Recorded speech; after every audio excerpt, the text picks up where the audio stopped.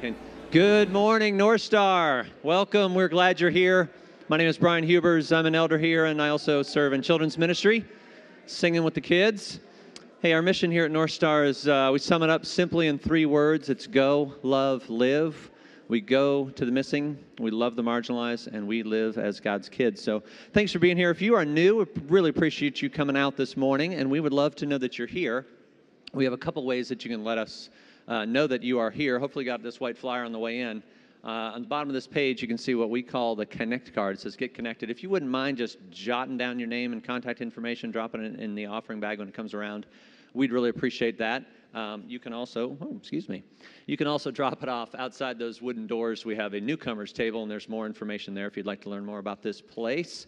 And the third option is via text. I think the number should be behind me on the screen. You can text your information there. We'll touch base with you, say thanks for coming out, see if there's anything we can do to answer any questions or help you get connected. Junior high. Sorry, I almost forgot about you guys. 5th, 6th, 7th, and 8th, if you haven't taken off yet. I saw a whole bunch leaving as I was walking up. All right, junior high is rolling. So on that white flyer, on one side, I'll tell you a little bit more about this place. On the other side, a few things coming up, a couple things that I'll highlight this morning. The first is Jacob's Ladder. That is a program we put together for seniors in high school. They may not have the means to go to college, so we put this year-long program together. If they go through that, fulfill that program, they can get $3,000 college scholarships. That's super cool. We're looking for 2 things. We're looking for students who would like to be a part of that, so if you know anybody, get them connected with us. And the other is we're looking for volunteers. So if that's a program that you would be interested in helping out with some seniors in high school, finding direction and focus in a future, please check out the white flyer for more information on that. The next item is a Next Level Freedom. That's a ministry that we've had here for a while. It's a great program, helps people get free from whether it's relationship challenges or addictions or financial freedom. It's a great group of folks that gets together. The next round is starting on July 5. So come on out, check it out. It's a great group of folks. Again, white flyer has more information, contact information, things like that. The last item we'll talk about this morning, we partner with an organization called Back to Back. We've been partnering with them for 10, 12, whatever, a lot of years. And they are laser focused on serving the orphan child around the globe. And we send teams out, mostly during the summer, to serve with them. We just had a group come back from Haiti. And we are going to hear from Michelle French about that trip. So welcome to Michelle's Make Your Minute Matter. So they forgot to tell me that I only had a minute, so you're getting a little bonus today. It'll be like 300% of your money's worth. This is a picture of all of us. We took the kids to the beach, which was a really a blast for them. So we worked with a brand new orphanage to Back to Back. This orphanage is called Rescue of God. There's 23 kids, ages 4 to about 16. And physically, they had a lot of needs. They didn't have electricity, didn't have running water. They had a very, very small space. They didn't have any shade in their yard. They didn't have windows, so no ventilation in their home. So it was very easy to see the just blaring physical needs. We also found out that they typically only get 1 or 2 meals every day, so they were hungry as well. So in the midst of all these physical needs, we tried to bring some things to ease those things. We built them some picnic tables. We did some painting around their home. We brought them sheets and pillowcases and pillows and let them decorate their pillowcases, and we thought it was so cool, and they thought it was so cool.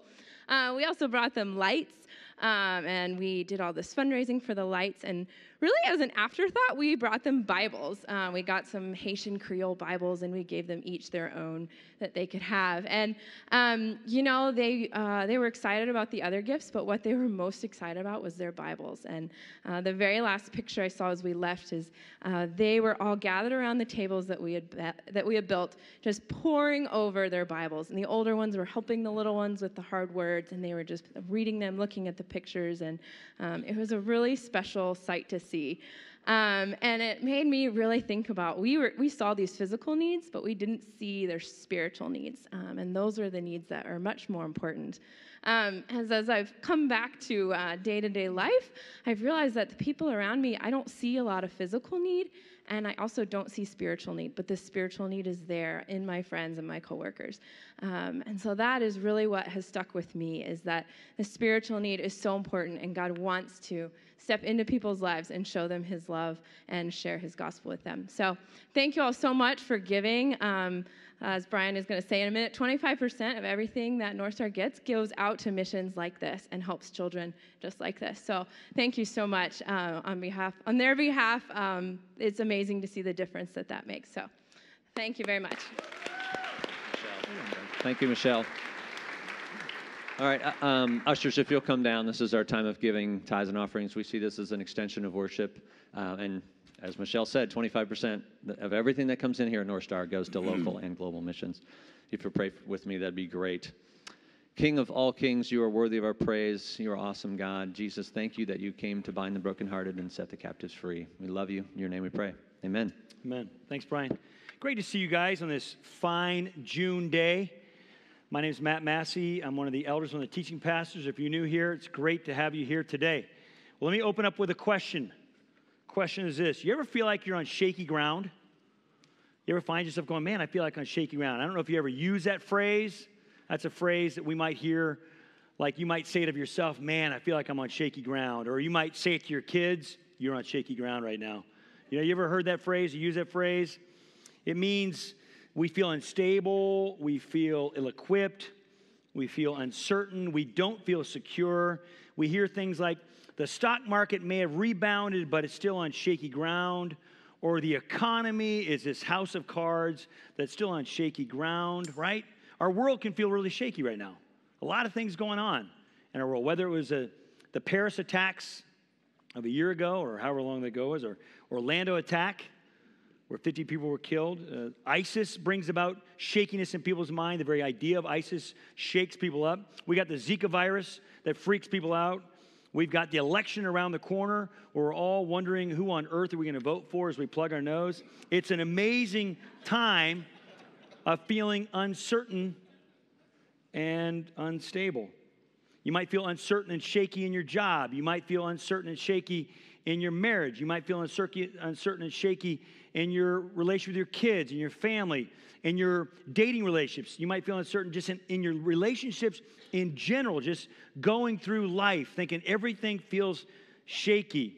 Here's a literal example that's kind of silly, but it's kind of the idea of what we feel emotionally all over the place. We are in the process of buying a third car for a driver, a student who is driving, which that's shaky in and of itself. And if you're like me, don't take my man card, but I know nothing about cars. I am like one of the biggest idiots in terms of cars. And so, I know where the gas is. I know where the clutch is. That's about it. And I can't change my oil. And so buying a new car, I feel on shaky ground. I walk in and I have like $2 to spend. And and I'm online going, oh my gosh, I don't know. Does it have an engine? Does it drive? And I just I feel very helpless on a shaky ground. Anyone relate to that kind of feeling? Yeah, spiritually, I think we feel that way. I feel like every time I walk into a car place, just take my man card, and you guy be like, you need a new engine. I'm like, okay, whatever. I feel on shaky ground. Here's another example of a silly one. My wife and kids gave me a pedicure for Father's Day. Because they said my toes are horrible. And I go to Venetian to get a pedicure. Talk about feeling uncertain and shaky ground. I have no clue what I'm doing. The lady saw me going, yes. And I just I feel stupid. I don't know where to put my feet. What do I do? Do I lay back and sleep? Do I watch? And she would ask me a question. I'd be like, yes. And then she'd hand me something. I don't know what you asked me. I have no idea. I felt totally uncertain. I just know that my toes look better, according to my family. Okay, so here's the deal. Spiritually, emotionally, we feel like that. Many of us feel like that all over the place. We feel like that all over the place. And here's the deal. If you feel emotionally and spiritually on shaky ground, you will feel on shaky ground in your physical life. So many of us try to do it the other way around. We try to fix our physical life and hope that the emotions will follow. If you fix your emotional and spiritual life and get that on non-shaky ground, then the rest of your life will feel less shaky. All of us have experienced times where you're doing great emotionally. You've got your eyes fixed on Jesus. You're spiritually sound. And work is going along. It may be hard. Relationships could be hard, but you kind of clip through. And then the next week, you take your eyes off Jesus. You're not emotionally sound. You're not spiritually sound. The same job, same relationships, all of a sudden feel haywire. Can we relate? Truth. Jesus is our solid ground. Jesus puts us on solid ground. Jesus gives us solid ground. He is our solid ground. And as Christ followers, we are supposed to be the most secure, most stable, least shaky people in the universe. Christians are to be known by a couple key characteristics: love, humility, generosity, fearlessness. Unfortunately, that is not what's often said about Christians.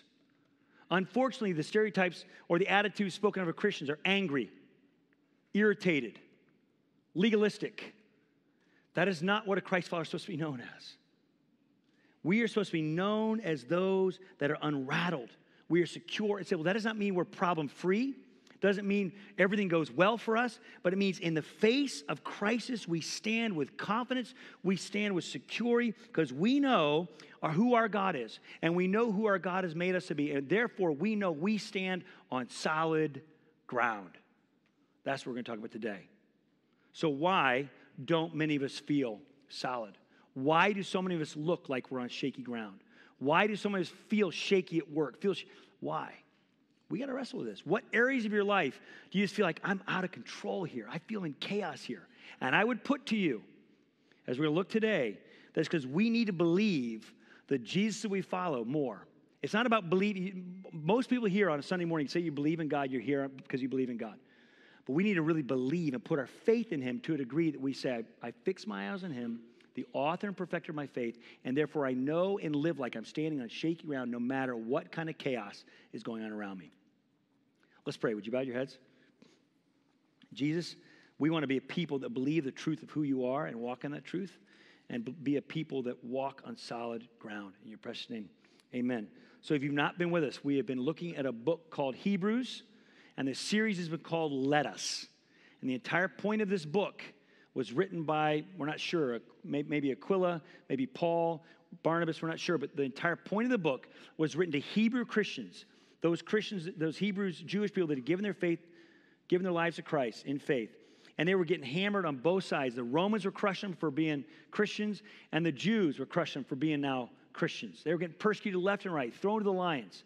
And the author is saying, stay the course. Don't quit. They're asking two big questions. Is Jesus worth it? And does Jesus work? And they were like, I don't know. And the author keeps saying, yes, Jesus is worth it.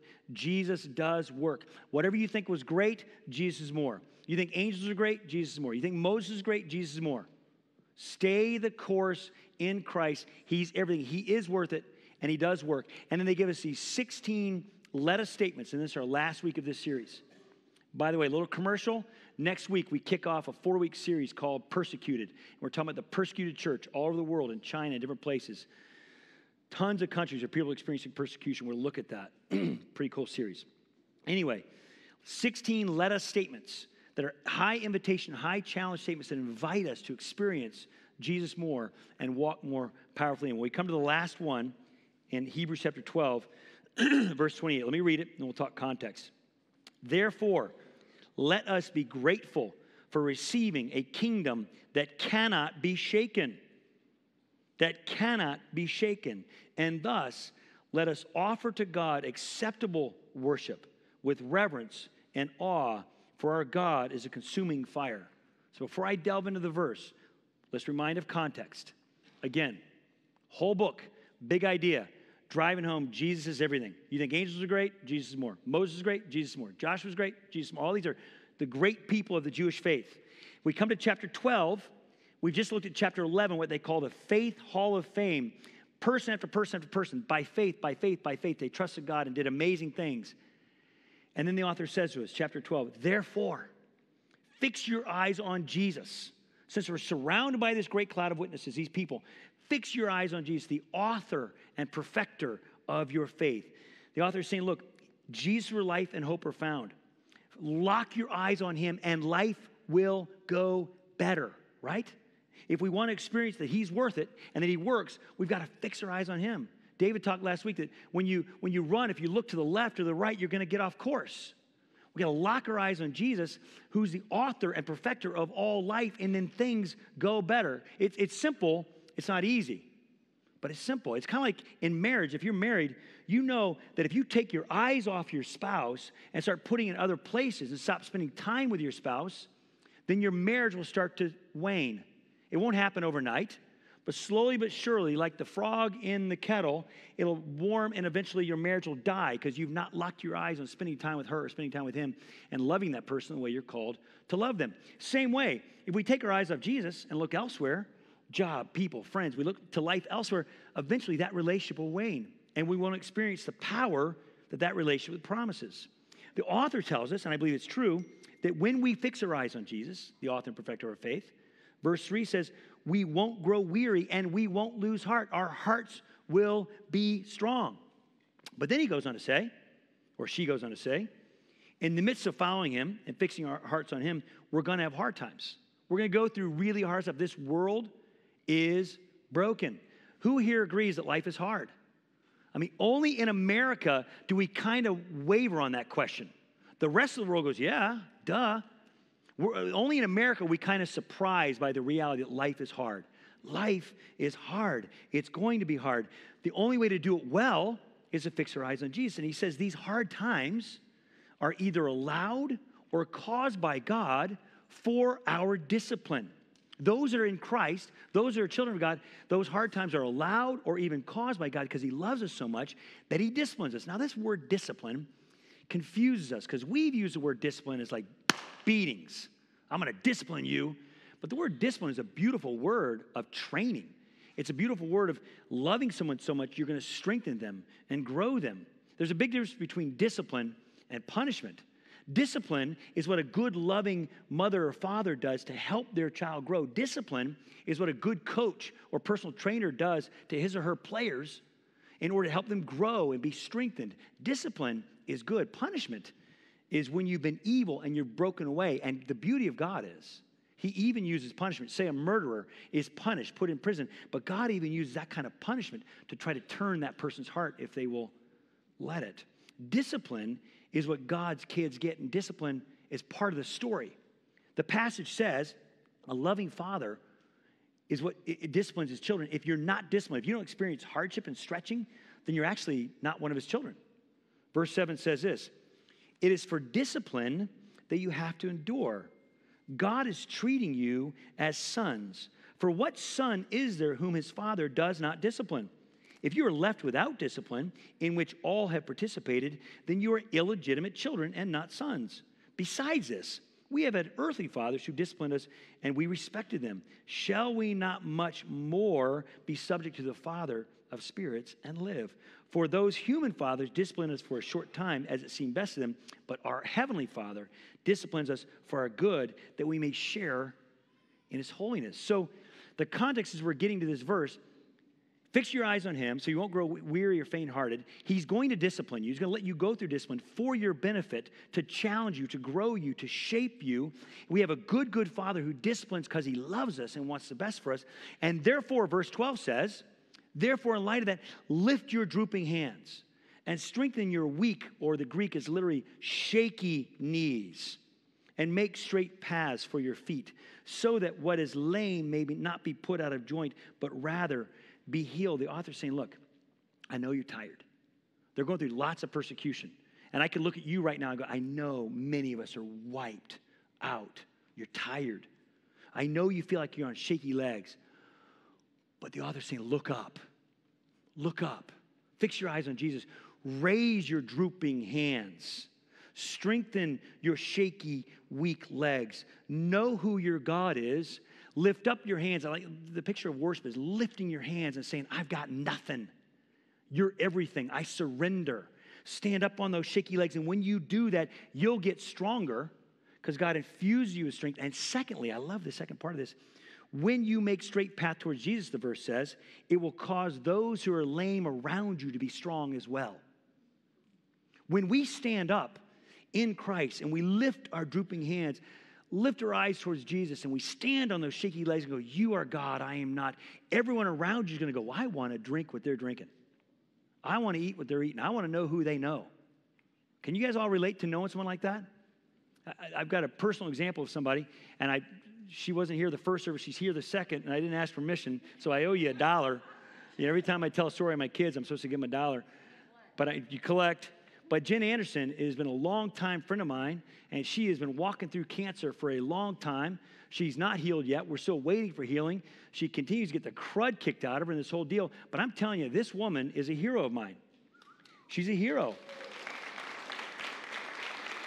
And not because she's perfect. Not because she and Brad are perfect. You know, they are beat up. They're beat down. She's got a blog called Do Today Well. And it's a choice she makes every day to say, I'm lifting my drooping hands. And I'm standing up on shaky knees to trust my God and do today well because my God is God. It's not perfect. But I'm telling you, by watching Jen, I run stronger. I don't know how it's going to play out.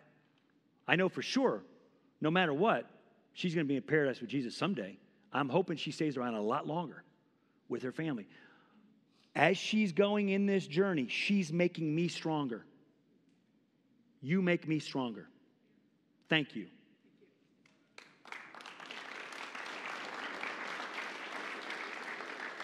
That's what the body of Christ is supposed to be. And then the author tells us something really shocking in the midst of that as we're getting to our verse. The author says the reason we can lift our drooping hands, the reason our shaky legs can be strengthened is this. He says, look, we are not like the Israelites who could not touch the mountain of God or could not come close to God. Now, what does that have to do with, what on earth? It's almost like the author's doing a big knee-jerk reaction or a big pivot, but they're not at all. They're making a point to remind us of what the Israelites, the Jews, went through in the Old Testament. The Jews of the Old Testament didn't have Jesus. They didn't see Jesus. They were waiting for the coming Messiah. They didn't have the Spirit in them. When they came to God, God delivered them out of Egypt. They were slaves, pulled them out of Egypt, and brought them to Mount Sinai to give them the law. And the law was to show them they could not do it on their own. And God was introducing himself to them, letting them know, I am the almighty, holy God to be feared. You got to start by fearing me rightly. And he brings them to the Mount Sinai and says, if anyone touches the mountain, if a plant touches it, if an animal touches it, anyone touches it, you're going to die. Exodus chapter 19. They're all gathered, and here's what it says. This is our God. And again, we're in the New Testament culture that got to see Jesus. God hasn't changed. He's still this God. It's pretty terrifying.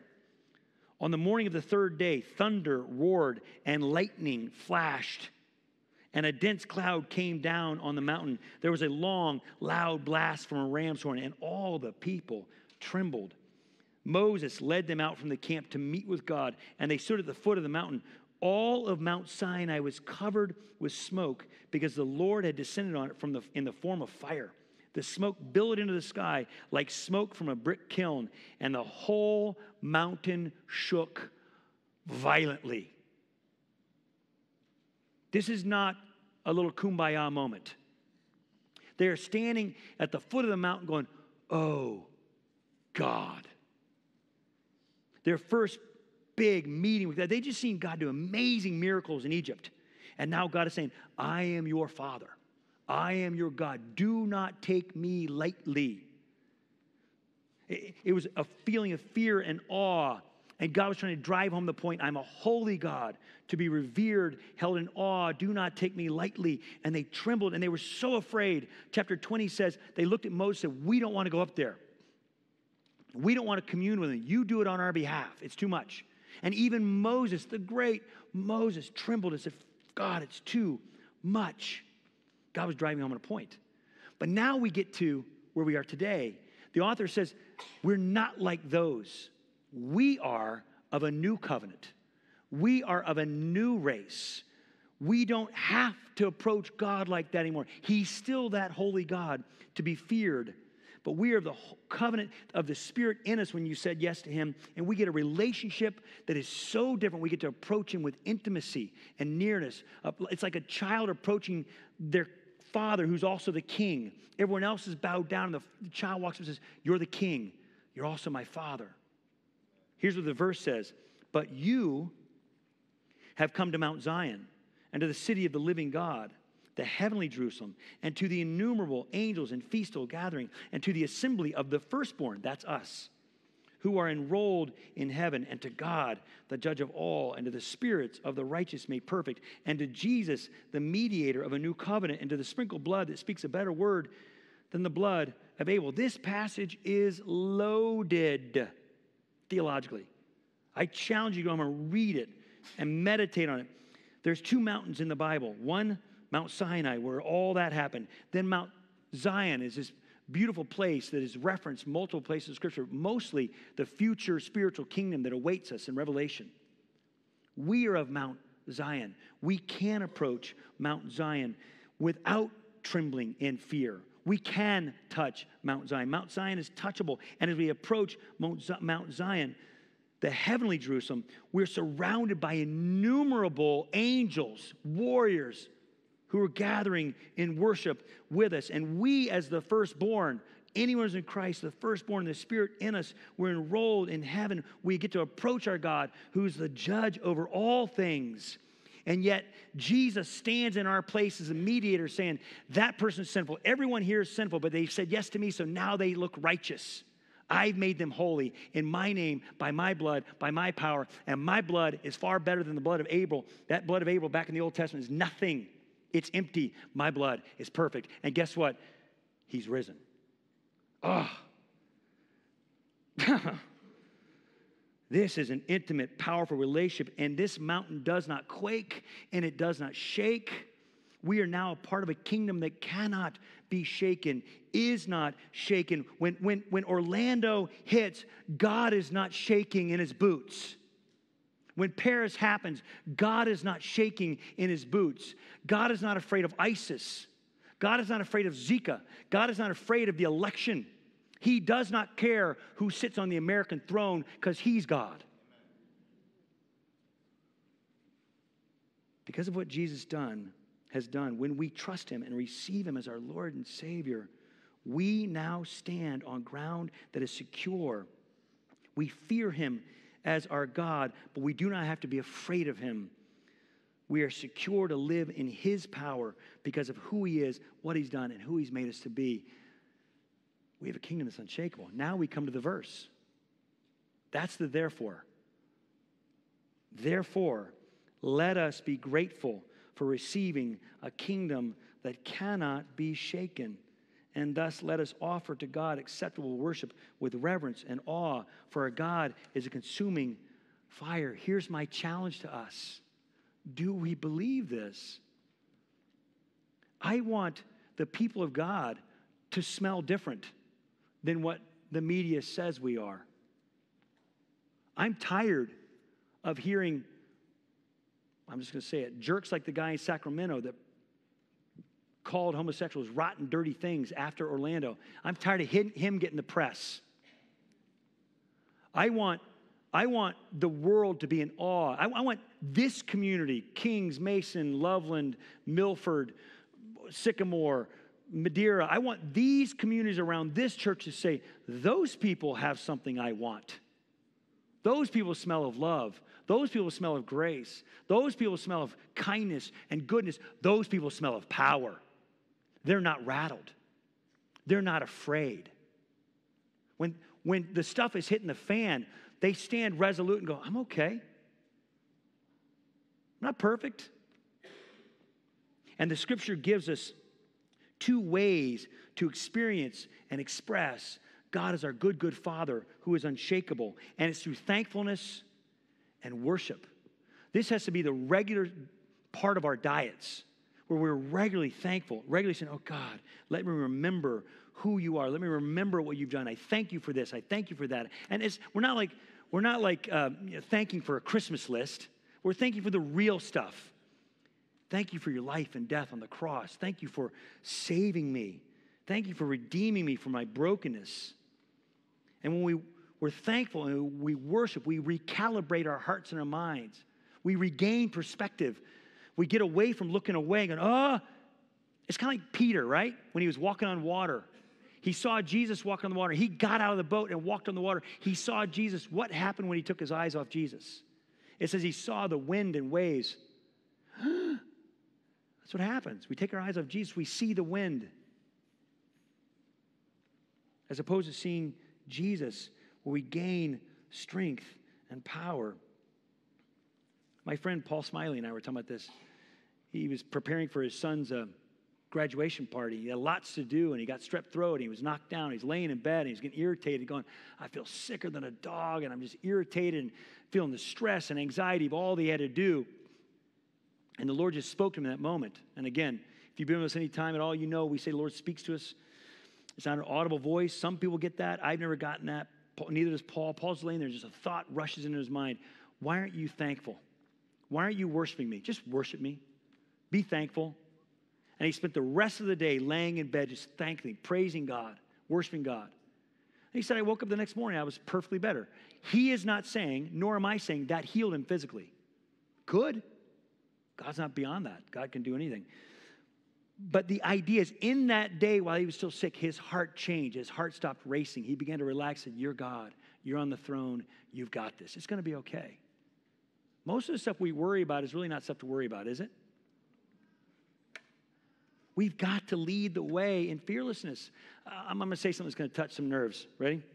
It's going to touch some nerves. I like to do that. You know that, don't you? So before I say, I'm okay with guns. I own a gun. I'm okay with guns. Got that? I'm a little tired of Christians. We have to have guns. We need to have Christians pounding the drum of having to have guns. We better have guns. And I look at them like, why? Why do you have to have a gun? To protect ourselves in the suburbs. 49 years. I'm going to be 50 in 2 weeks. In 49 years, I've never had a neighbor get robbed. I've never needed a gun. Never been in a place where I needed a gun. Ever. Really? We got to protect ourselves. Come on. This is this thing like Christians. We've got to lead the way. Yeah, you know, whatever. I just have for fun, but I don't have to have a gun. If all hell broke loose in the world, what are we going to take up? I'm going to kill you all. No. Come, eat my food. I want to show you the love of Jesus. Come to my house. Take what you want. I stand on unshakable ground. You can't kill me. I'm already dead. I belong to Jesus. I'm going home. Do your best. Come on. I'm sorry. I'm not challenging owning guns. Guns are great. Don't email me, please. You get my point. We need to breathe in the power and grace of God. So we stand on an unshakable kingdom. I want to invite the band up. We're going to we finish in way early today. We usually go to 12:15. Today we're going to do 30 minutes of worship. We're going to do 30 minutes of thankfulness. Before we rush to take communion, we're going to worship for a couple songs, and I'll invite you up for communion. I want you to stay for all of it. You have 30 minutes to carve out, to fix your eyes on Jesus, to give space to breathe, give space to be thankful, give space to have acceptable worship. What is acceptable worship to God? Acceptable worship to God is not that you sing really well. It's not that you dance really well. It's not that you lift your hands. Acceptable worship to God is your heart saying, I am not God, you are God. I come before you empty-handed. I'm going to invite you guys to take some risks. Men, this is going to be challenging for you. We men don't do this as well, but I'm going to invite you to lift your hands in holy praise. When I lift my hands in worship, I don't do so because I feel something. I'm not a great feeler. I lift my hands for two reasons. Number one, Scripture says to do it. I'm a pretty literal dude. Scripture says do something, do it. Lift your hands in holy praise. But I also do it because it's my way of physical outward posture of saying, God, I surrender. I surrender. It's also an outward posture like of a child looking at his daddy saying, pick me up. Daddy. Daddy. In doing that, something in my heart changes. In doing that, my heart is recalibrated. You don't have to raise your hands, but I'm going to invite you to take the risk.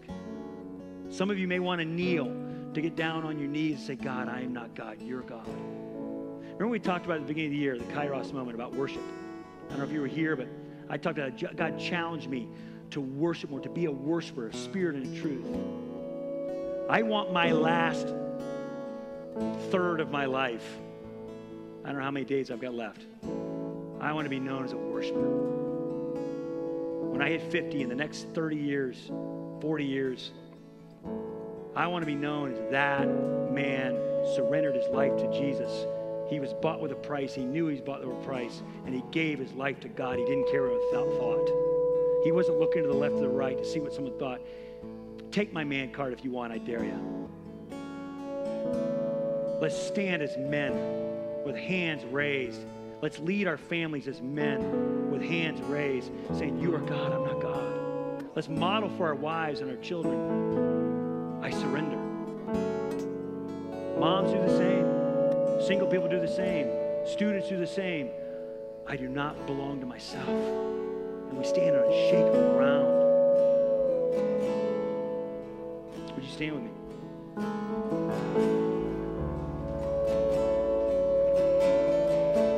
You may want to lift your hands. You may want to, I'm going to read you a Psalm 46. And we're going to worship. This is how they'd open worship. God is our refuge and our strength. He is a very present help in trouble. Therefore, we will not fear. Though the earth gives way, though the mountains be moved into the heart of the sea, though its waters roar and foam, though the mountains tremble at its swelling. Even though the nations rage and the kingdoms totter, our God utters his voice and the earth melts. The Lord of hosts is with us. The God of Jacob is our fortress. Come, behold the works of the Lord, how he has brought desolations on the earth. He makes wars cease to the end of the earth. He breaks the bow and shatters the spear. He burns the chariots with fire. Be still and know that he is God. Be still and know that he is God. He will be exalted to the ends of the earth. The Lord of hosts is with us. The God of Jacob is our fortress.